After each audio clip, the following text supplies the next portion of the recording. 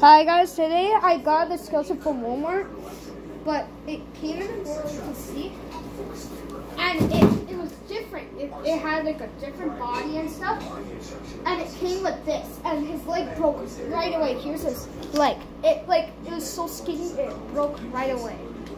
I wanted it to I don't know, but you can see, look at it, it's different. It's a different skeleton and stuff, and here's his leg, oh sorry. It's a different skeleton, and it's not the one I ordered. It was $17. So for the item, it was $17, and for like the shipping, it was $6. And as you can see, look at there's like a whole like when I look. So this is the leg. I saw the leg like this, so I moved it a little bit, and then it looked like it's so kind of weird. As you can see though, it's old. It kind of looks like a different skeleton. It has the same exact skull head though, and different creepy hands though.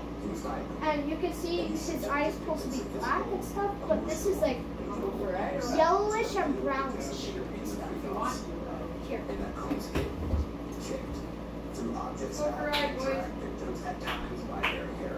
Alright, so you see like the back, there's this, and this.